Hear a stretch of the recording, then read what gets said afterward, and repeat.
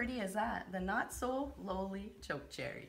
And I am with these two goddesses, Kitty and Sandy, and they're the ones that wrote this book. And we're gonna have some fun today in the kitchen.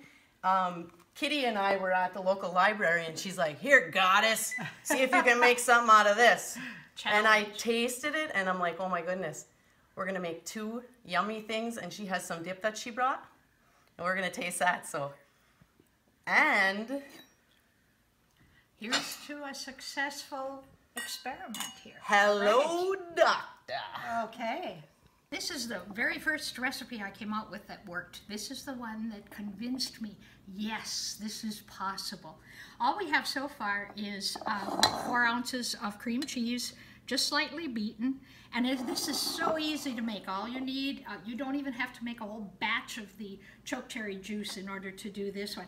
So Sandy will get this started. I'm going to, it says between 1/4 and 1/2 cup. And I don't think we'll need that much. It's very powerful. So, Sandy, you want to start the mixer and we'll get this going?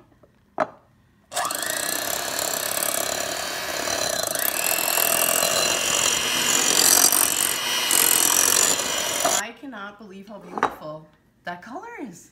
Hey? Yeah, very pretty. I mean, look at it. It really reacts well with the cream cheese. Oh my gosh, I love it. Yes, it does. Okay, this is so simple. Yum. All right, so now you're gonna just there. Now here. Let's get this out of here. No, we need that. We need that yet because you're gonna beat because that. we're gonna beat in the cheese. Okay, this is about a cup of sharp cheddar cheese. You can use probably any kind, but I like the sharp cheddar. Yeah, I love white cheddar. So good. Now that gets beat again too. It huh, sure does. We separated these dips, and this one we put some coconut in it. Why not?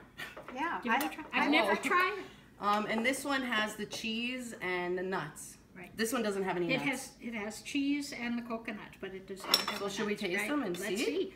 I have an assortment here. I have some wheat thins, classic wheat thins. I've got some vanilla wafers. I've got some roasted almond Wheatables nut crisps. And then I thought people are so into the salty and sweet these days. Correct. And I've never tried the pretzels either. So well, this that would is be new. good. And we haven't tried the fruit. So this is I'm an gonna experiment. try it on a piece of cantaloupe. This one has the coconut. Does it work? That's good. I like it. And then you can taste the cheese. Can you? Yeah. That's what I like about it. You know, and the sharp cheddar is so good. Yes, yes, that was white sharp cheddar. I'm gonna do something with the fruit too with that. Oh, okay. So, I'm looking forward to your discoveries here. Try a little of the walnut. It's so good. I love the nuts in it. So good. Which do you prefer? I like that one better. Okay. But, you know. You can add both the nuts and the coconut too. This is experimenting. I've got to try. It goes good with I've got this. to try a pretzel because I was curious. It goes good with the wine too. Okay. I've got to try a little of the honeydew. I want to try a pretzel. Oh my gosh. Did you try a pretzel? And I tried it in the nut. Isn't it good? I really like the fruit. Isn't it With good? this stuff.